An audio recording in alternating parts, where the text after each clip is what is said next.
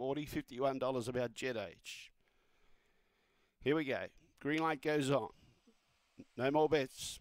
The Kurt Donsberg was set to go.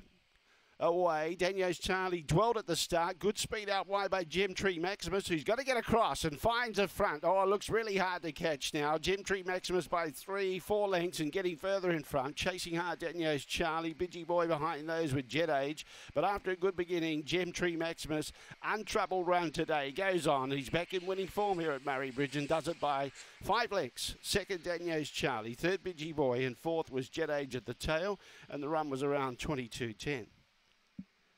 The race was over after about 50 metres. Began so well to find the front. He has had a previous quick early split from a wide draw of a sub 5. He did a 4.97 here when he won about a year ago.